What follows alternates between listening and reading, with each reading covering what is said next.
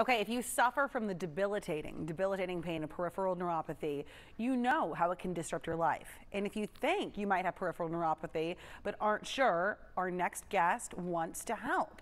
Dr. Matt Thomas, DC, is the founder of 360 Neuropathy and is board certified in neuropathy.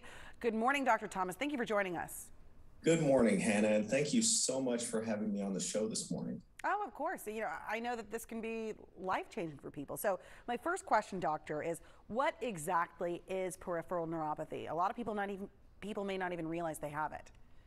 Well, peripheral neuropathy is a condition of damage to the peripheral nerves. That is the nerves that control the arms and hands, as well as the legs and feet. There are more than 100 different causes of peripheral neuropathy, the most obvious being diabetes, but you've also got alcohol-induced neuropathy, you've got certain traumas, certain prescription medications can also cause peripheral neuropathy, and then you've got exposure to toxins like chemotherapy and Agent Orange that can cause neuropathy as well. Okay, what are some of the symptoms? The symptoms of neuropathy can range from numbness and tingling in the hands and feet. You can have sharp and shooting pain down into the extremities. Some people experience burning on the bottom of the feet and the hands, and you even have muscle weakness in certain instances. Some patients experience loss of coordination and balance, which can lead to falls and fracture. And how typical, I mean, that really, you understand how that can impact somebody's life. So how is this typically treated? Well, typical treatments for peripheral neuropathy include using pain medications like gabapentin, Cymbalta, amitriptyline, Lyrica. These are heavy-duty pain medications that really mask and manage symptoms at best. They never do anything to really treat the cause of neuropathy. I've had patients over the years who have been on these drugs long-term, and some of these patients have suffered for such a long period of time, they end up having to have an amputation and end up in a wheelchair.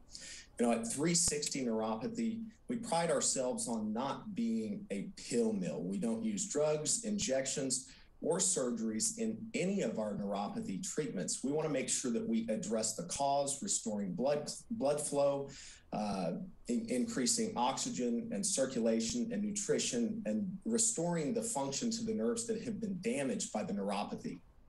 Addressing the cause, not the symptoms. I think that's so key. Now, I also understand you have a special offer for our GMT viewers. What is it? Well, the offer includes the initial consultation with the doctor, the exam, any necessary x-rays, and a report of findings. Now, the examination that we do is so specific that we can pinpoint down to the exact percentage how much sensory loss a person has in their hands and in their feet. Now, based on our findings, we create tailored treatment plans to each individual patient to make sure we're doing the right things to get the neuropathy corrected the right way. Dr. Thomas, thank you so much for joining us this morning and for sharing this information. Thank you for having me, Hannah. I appreciate it. Of course. And if someone you know suffers from neuropathy, you can call 214-705-0888 for more information, or go to 360neuropathy.com. Remember, the $49 neuropathy special is just for the first 25 callers. We will be right back.